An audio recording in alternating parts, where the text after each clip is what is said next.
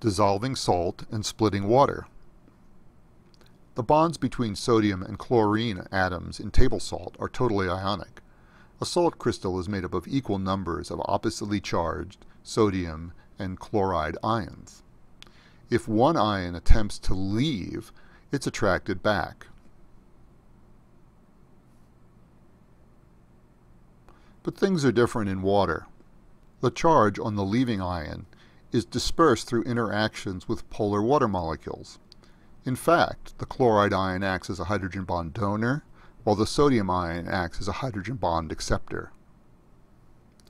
A similar type of phenomenon occurs between water molecules themselves, and this is the basis of pH, that is, the disruption of the water molecule into hydrogen ions and hydroxyl ions.